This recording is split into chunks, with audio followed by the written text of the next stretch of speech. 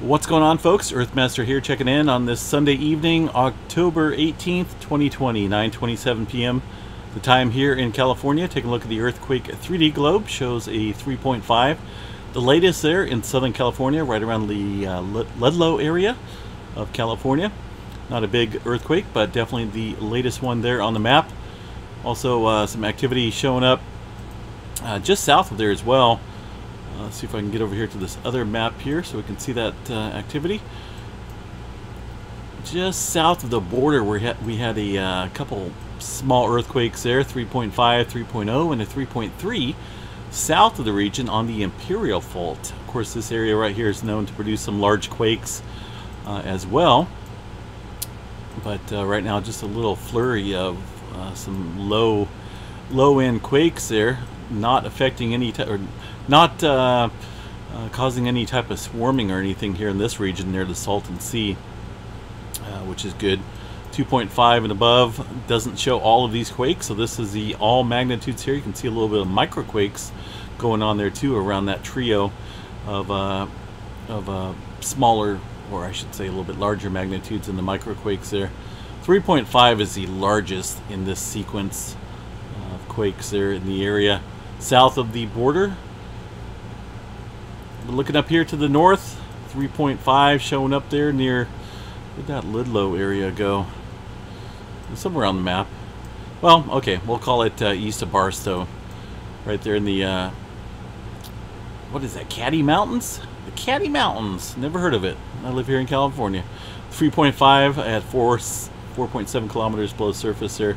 Quickly followed up by a smaller aftershock there, 1.5.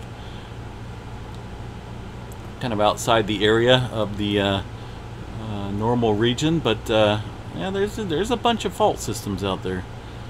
Specifically, well, looks to the west, look to the southwest here. There's some, not in this general area of the mountains, but I'm sure there's some fault systems out there. Let's see, Nevada and the Ridgecrest area still seeing some earthquake activity. Up north here, we're still seeing some surface quaking going on due to the Tremor event that's continuing there.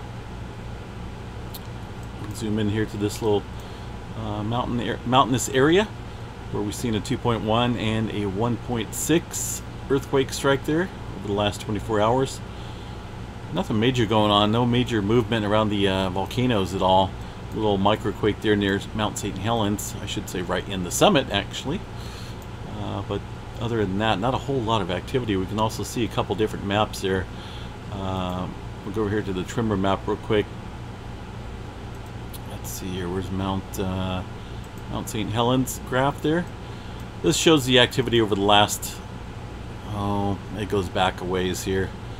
You can see the latest quake there was at 1.0. See if we can look at some of these seismic stations there.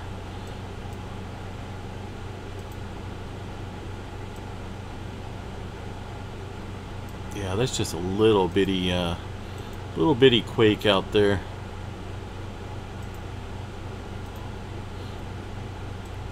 See if we can get this to operate real quick here.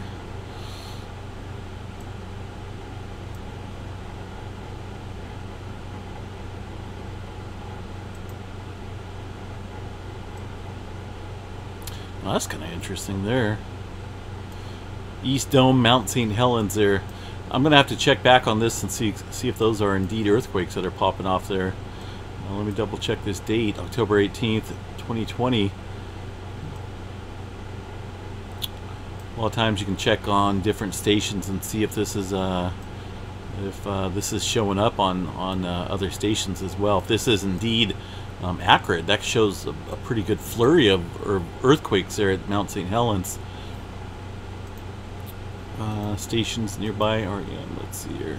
Oh, okay, I'll jump back on this, folks, and see if I can find out what's going on with that. I had no plan really to jump into the Mount St. Helens area, but I may have to now. Kind of crazy.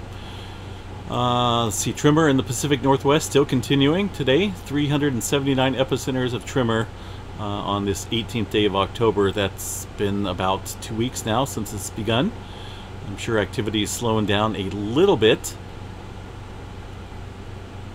But this is definitely a good extended period of tremor that's taken place over the last 2 weeks.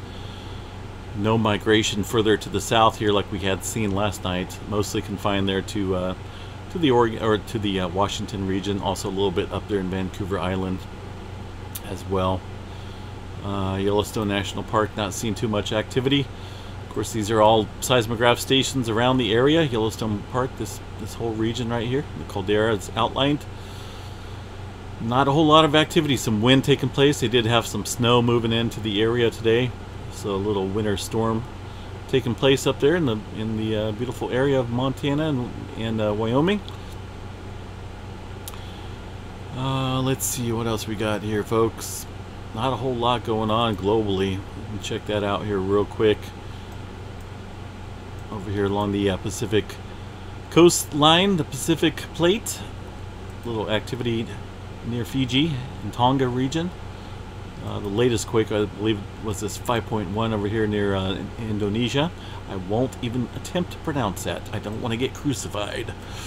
Let's see here. Some other activity up here in Tajikistan. I do know how to pronounce that. And also Greece region showing a little bit of activity, 4.4 over there around the sea area. Other than that, pretty quiet activity, folks. No major movement to report out there over the last 24 hours. But I will be checking back on that Mount St. Helens seismograph station there. Like I said, if that's the case with the all those quakes there, then something's up. Something's not being reported. Because I've seen way more than one earthquake on that seismograph station. So we'll check back. We'll give an update once I find out something. Let's go ahead and check out the today in earthquake history real quick. Today is not the 19th. We are in the 18th once again. It kicks back to the UTC time. 7.2 back in 1992. It's a pretty big earthquake there in Colombia, northern Colombia, I should say. October 18th, back in this day in history. Looks like only one fatality. Quite a few injuries, it looks like, and whatnot.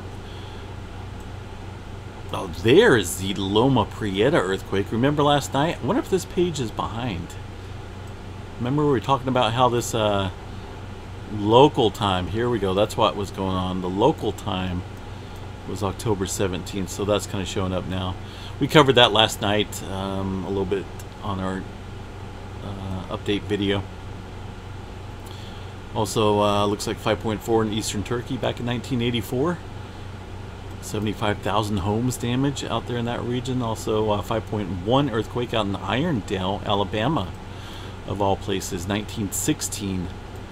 Largest historical earthquake in Alabama. So yeah, Alabama definitely can see some earthquakes out there.